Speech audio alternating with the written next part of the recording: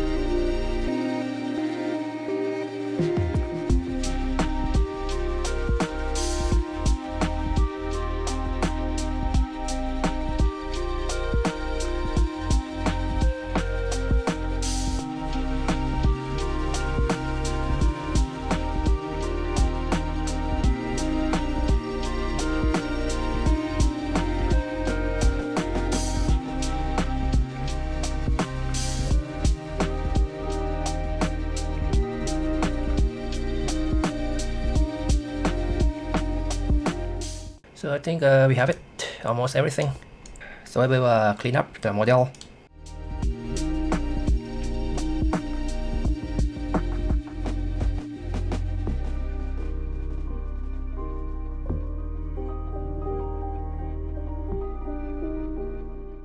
I set it to 0.2.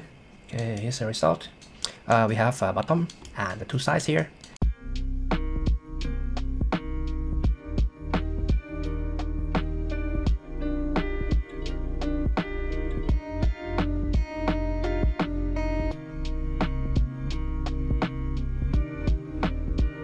So this one we have top and the 2 sides.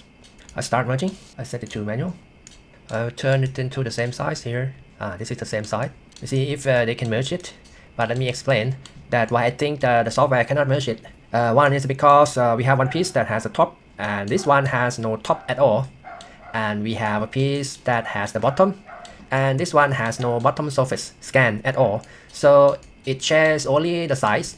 The 2 sides here is share the surface. So when the software try to align it, it will not be able to align in the vertical position. Let me try. 1, 2, 3.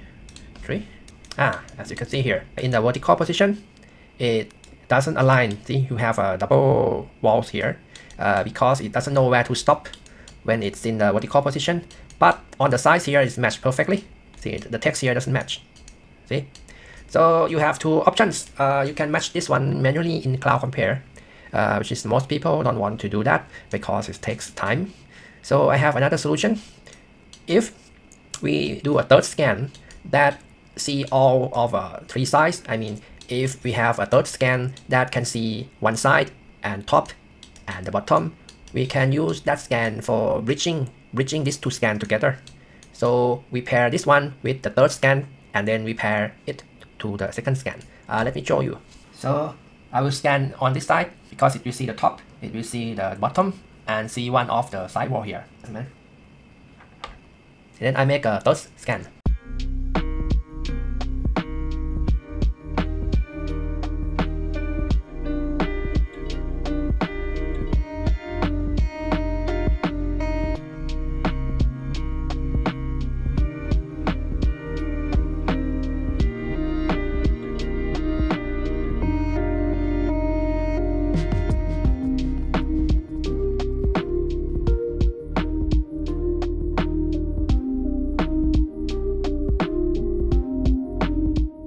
So this is a bridging scan.